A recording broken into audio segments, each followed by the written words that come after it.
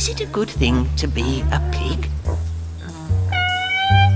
Welcome to the world of pigs.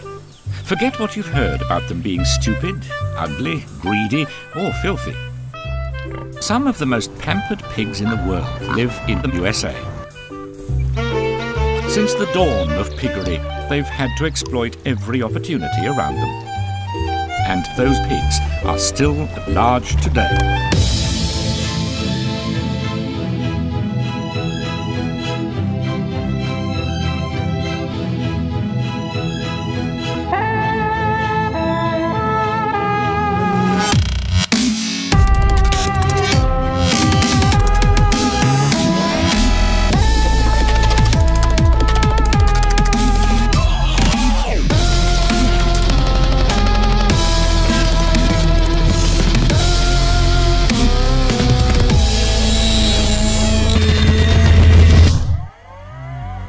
Oh, hello. Welcome to System Fail, the show where all warfare is based on deception. Indignity! Indignity!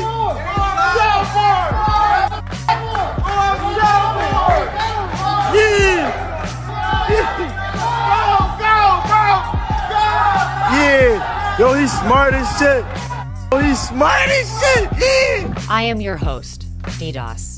And as global resistance to the conditions of late-stage capitalism has spread over the past several years, states have responded with fresh waves of repression, adapting and refining the existing pillars of social control to meet new challenges to their increasingly fragile authority. Look at him. Look at him. Look how dumb he look. I want all y'all badge number too. I swear to God, I'm not playing. I want your badge number. I want your badge number because your badge number is about ready to pop off your fat ass. Ooh, y'all so lucky. If y'all took these badges off, I'll fire on all you right now, bro. Get your hands off me. I want y'all badge number too. In so-called Chile, despite the election of a new government composed of self-styled revolutionaries, Hoy iniciamos un periodo de grande violencia y opresión. No revolution yet? No, not yet. more than 200 participants of the 2019 uprising continue to languish behind bars. These new arrivals entered prisons already containing many long-standing anarchist and subversive prisoners, Marxist guerrillas, and captured Mapuche warriors. Las situaciones de indulto que el presidente Boric anunció terminaron siendo un poco un fraude. Fueron su estrategia para ganar votos, considerando que ahora que fue electo se han hecho declaraciones de que no hay presos políticos. Se hizo un llamado a que el mes de mayo sea un mes combativo. On May 16th, two Mapuche political prisoners, Sinesio Huenchuyan and Daniel Quepul, were transferred to a hospital on day 43 of their hunger strike.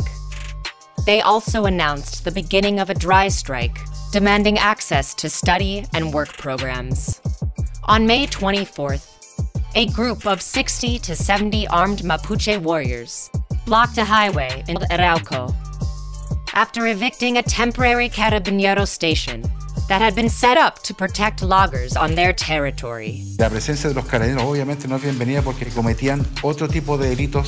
On May 20th, at a demonstration in Santiago demanding the release of political prisoners, the Pacos attacked a bicyclist and threw him over a steep embankment onto a concrete landing 4 meters below.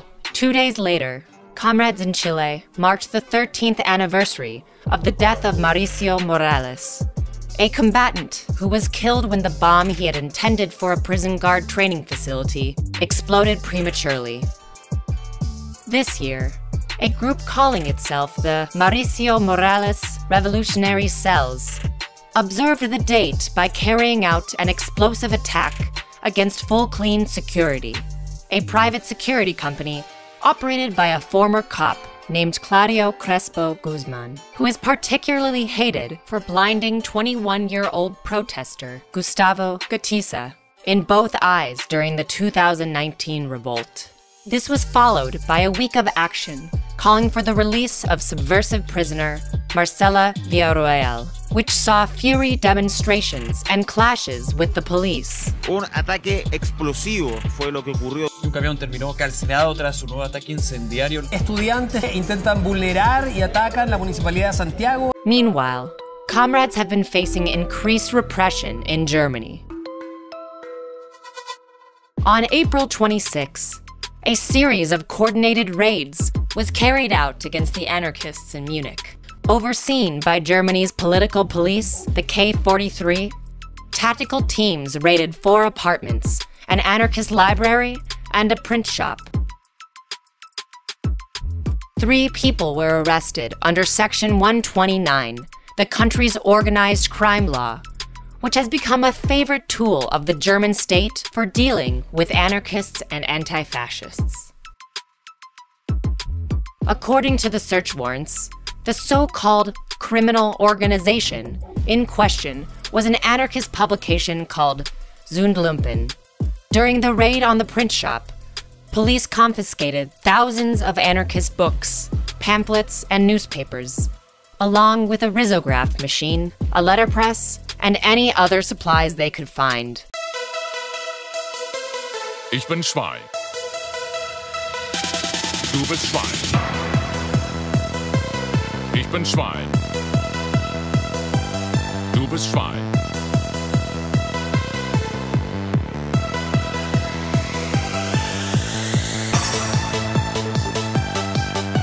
Schwein.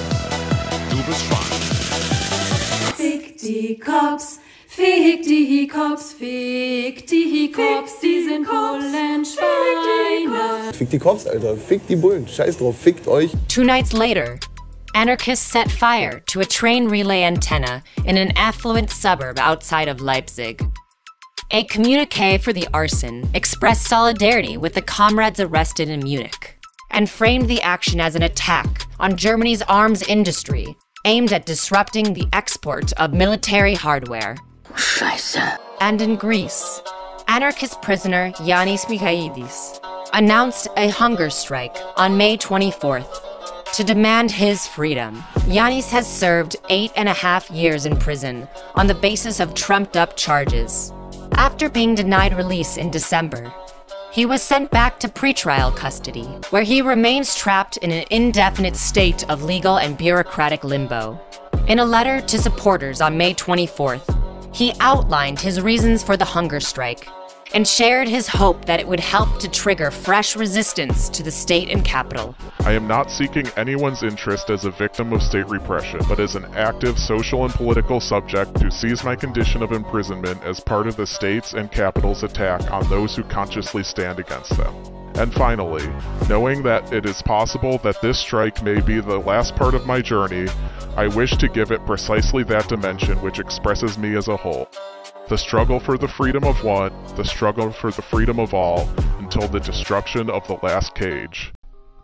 And finally, things have been heating up in so-called Atlanta. Oh, shit. On May 17th, a joint task force made up of local, county, state, and federal police raided the Welauni Forest in an effort to clear out an encampment of land defenders. 8 people were arrested and accused of throwing rocks and Molotov cocktails at police. The operation was aimed at paving the way for the construction of Cop City, a sprawling new police training facility being built on the grounds of a former prison plantation and forced labor camp. The planned development, which has been paired with the construction of a massive film studio, calls for the destruction of hundreds of acres of ecologically sensitive land in the largest urban forest in the so-called United States. Those fighting the proposed construction have employed a mix of traditional land defense tactics, such as tree sits, tree spikes, and sabotage of construction equipment, along with marches, letter-writing campaigns, phone zaps, and targeted vandalism against contractors and the homes of corporate executives. Who the was that? I'm stuck. Where are you, coward? I'll have ya! Solidarity actions have also taken place in cities across the country, including a spate of attacks on Bank of America and Wells Fargo, who provide funding for the Atlanta Police Foundation. Despite the arrests, land defenders have vowed to keep up the pressure. We will make it take as long as possible and make it as expensive as possible for them to copy and paste their dead world onto a zone of life, and we're going to win. We have now reached the end of this episode of System Fail. Our condolences go out to the friends and family of Ruel Rodriguez Nunez, who was shot and killed on May 7th while carrying out a brazen daytime Molotov attack on a police station in Raleigh, North Carolina. You can support Submedia by buying some gear, making a one-time donation, or signing up to be a monthly sustainer on our website, sub.media. A big thank you to our newest sustainers, Sean and Alex. Be sure to follow us on your favorite corporate data mining platform by searching for Submedia. Or better yet, sign up to our mailing list to get each new episode delivered directly to your inbox. Godspeed, humans.